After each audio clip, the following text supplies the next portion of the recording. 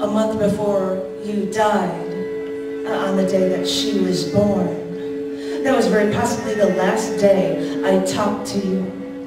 I know you loved me, but in the grand scheme of things, you had to know this relationship couldn't last. When you first asked me out, my answer was quick. I think it was 100 milliseconds before I said no. You had to know that with a half-life so short, we didn't stand a chance. And on that day, February 2nd, I sat on the other side of the country at a bar with a man who introduced me to philosophy. It was good to see him, to remind myself of how I wanted to live. Remembering how chemical reactions were supposed to last, I then realized the unintended consequences of this pent-up friction between us.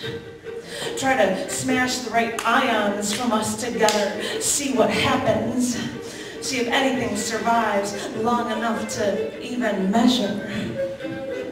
You know you had an uphill battle with me. Over 115 days after February 2nd, 3 months after you died, that was when I almost died too. Because even though you bombarded me with high excitation energy, this hot fusion would never work. And look at what was left of me. I didn't want you to die. I didn't want you to be destroyed. Did you seal your fate by trying to bond with a part of me? Or should I have trusted my first instincts and I would feel alright because your devastation wouldn't hurt me so much?